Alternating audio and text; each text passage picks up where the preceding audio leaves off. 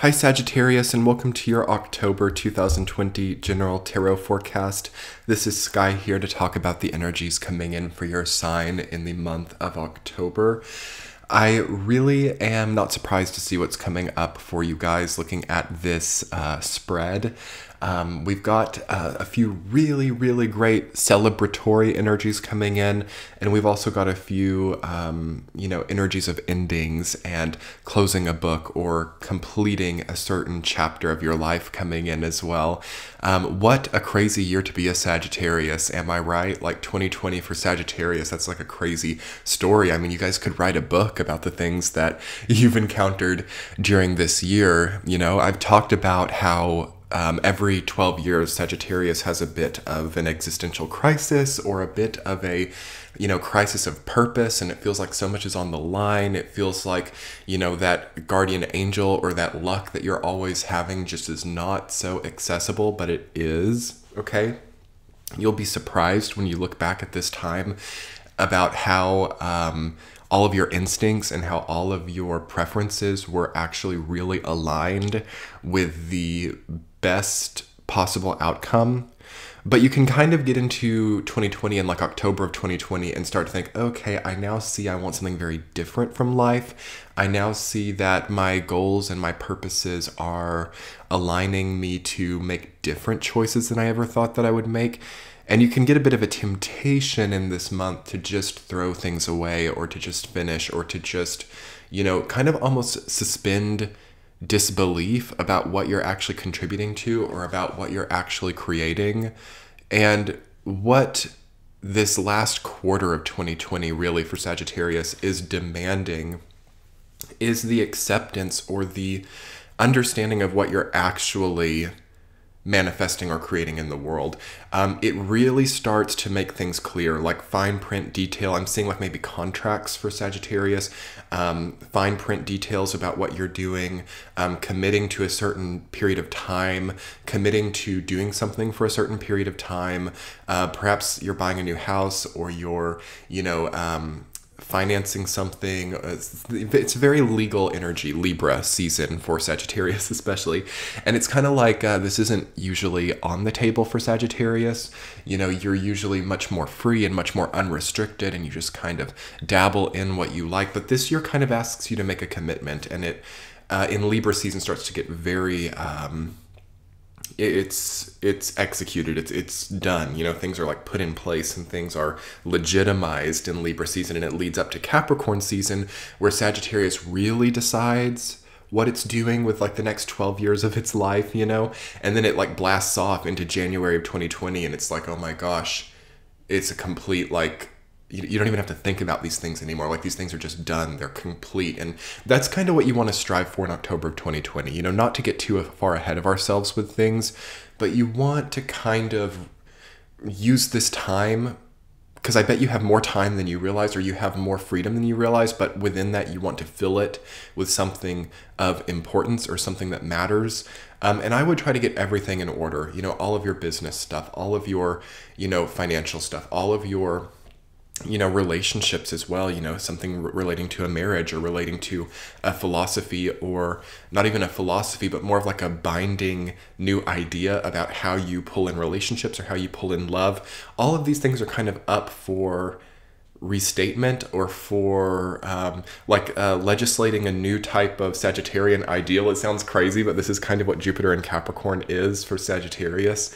Jupiter is the ruling planet of Sagittarius, and it's transiting and has just gone direct in its debilitated sign of Capricorn. So it's like it's not the most fortuitous, auspicious year for Sagittarius, but I also don't feel that it's inauspicious or that it's unfortuitous. It's somewhere in between, and Sagittarius with their own two hands are deciding what they want it to be. So it starts to get better in October, okay, Sagittarius? It really does. Mark my words, things will feel like they're getting more into motion.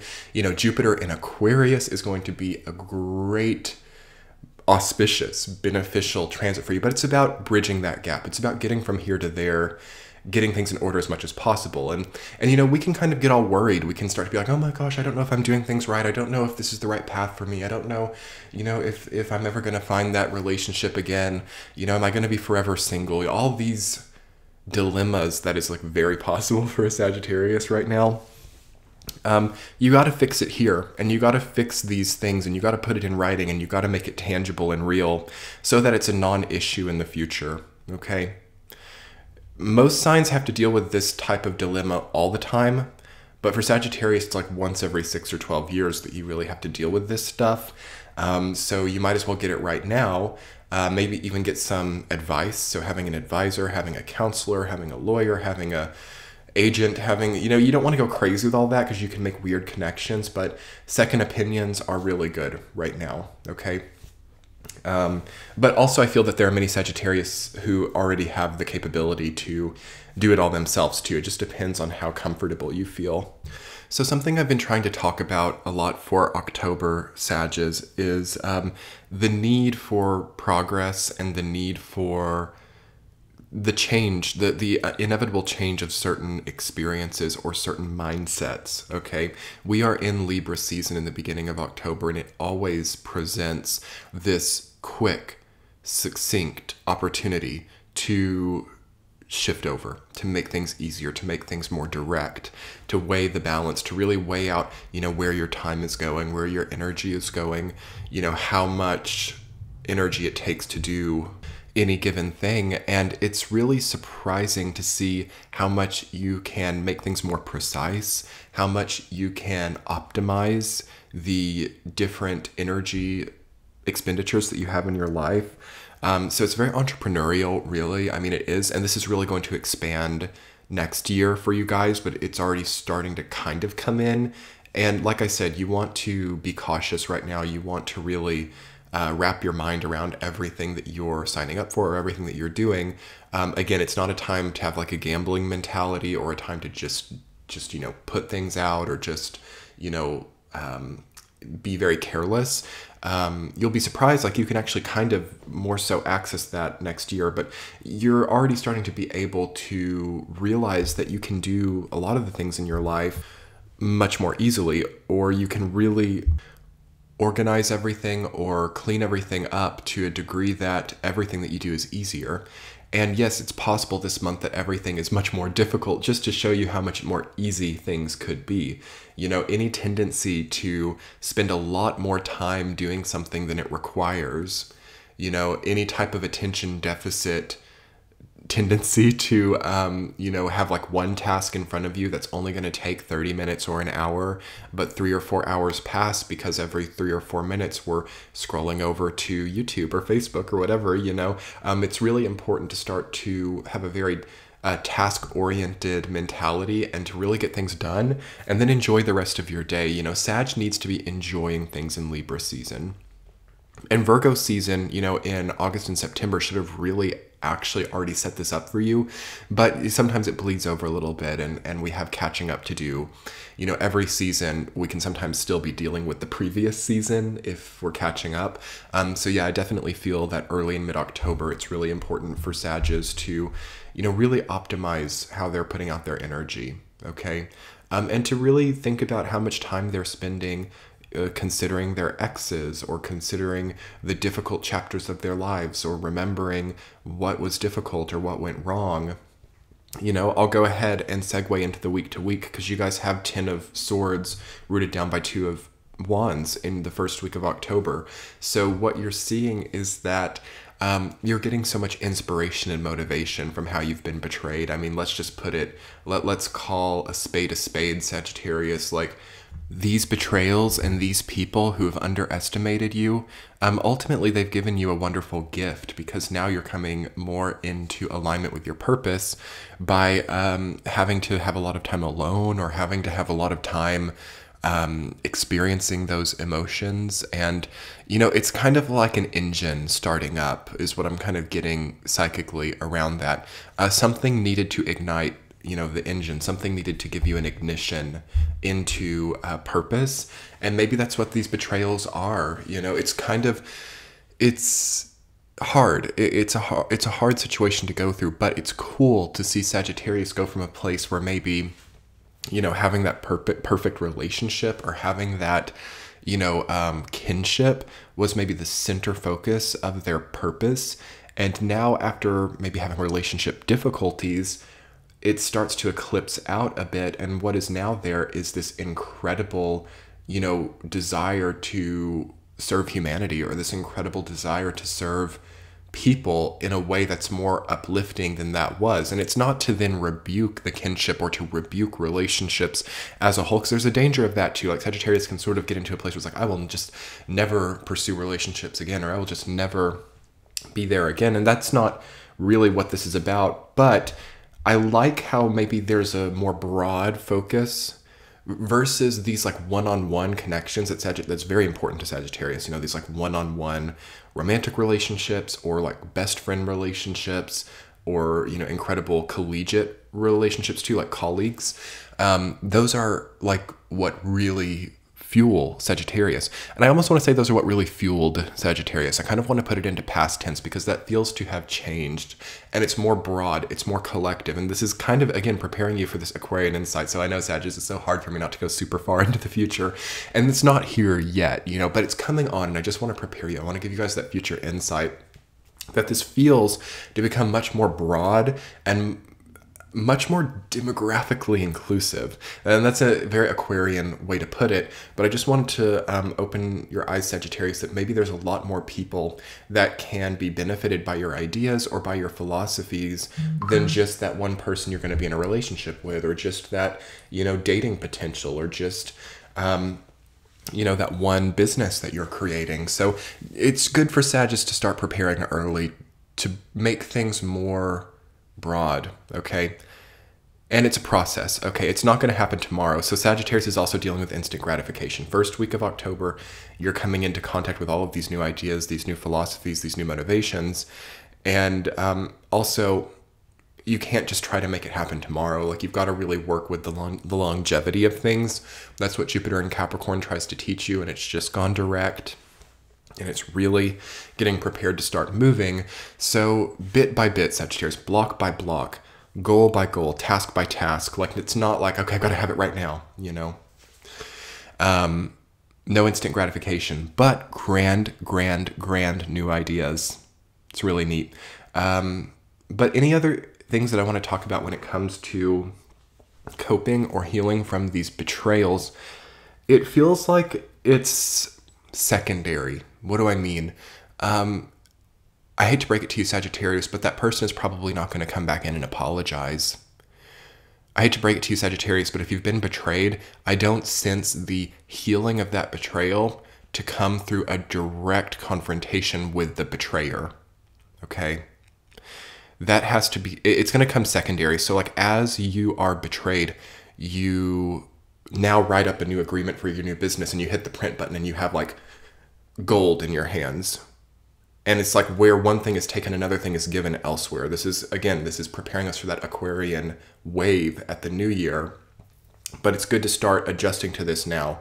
Maybe you get a divorce and that marriage contract is void, but then you print a new contract and you've got like this new business operating agreement or something. And this is now something, and it's like your own business, and you're the only one who's liable for it. And it's like your own new sense of power you're holding in your hands, but it's not a new marriage certificate. Okay. It's not the new marriage. It's not getting back with somebody. It's not, getting married. It's somewhere else. It's in a different sector of life, but it's connected karmically. So this is like cool. But it's just important for Sagittarius to understand that there are weird roundabout solutions to old problems. Okay.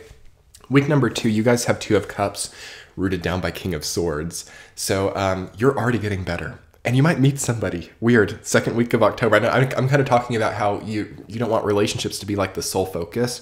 But as those things become less focused, they become more possible and they can breathe. They're not smothered. So it becomes, the fire can actually ignite. But you have to be decisive. You have to be clear-minded about new relationship potentials. You've got to choose wisely. You've got to understand that your love language might be changing. And this absolutely might very well just be a new relationship with yourself. No longer are you feeling insatiable. No longer are you feeling desperate. No longer are you feeling like, oh my God, I'll never find love. And because of that, you love yourself more, and you start to blossom. You start to make more. You start to get more promotions. You start to, gain esteem or prestige in society. I could see that for Sagittarius, coming up over the next year or two. And you start to just feel better. You start to feel more in your power, you know? So regardless, again, of whether it's a relationship with someone else or a relationship with yourself, it's good, okay? Whatever connectivity is happening in the second week of October is good. Pay attention to it. Really process it consciously. What I will say is it's not really a matter of just letting things be what they be. It's not really let go and let God, although I always recommend that. But it feels like you're really choosing, you're really picking, you're really making deliberate choices. You're not just like accepting whatever you get. I think that's really the key to Sagittarius being successful during a Jupiter and Capricorn year. It's not just accepting whatever you get. It's being a very, very deliberate and decisive about what you want and then taking it, you know, in an integrity-based way, of course, because integrity is also challenged for Sagittarius in the year of 2020. So you have to make it as integral as possible, as integrity-based as possible. Week number 3, Sages. 4 of Wands rooted down by 3 of Pentacles. An interesting chronological order. I always like it. Okay, and we've actually got a lot of this. I always like it when the number in the tarot matches up with the week. So in the second week, you had 2 of Cups. And in the third week, you had 3 of Pentacles. So you're doing something right. There's something that clicks in the first week of October.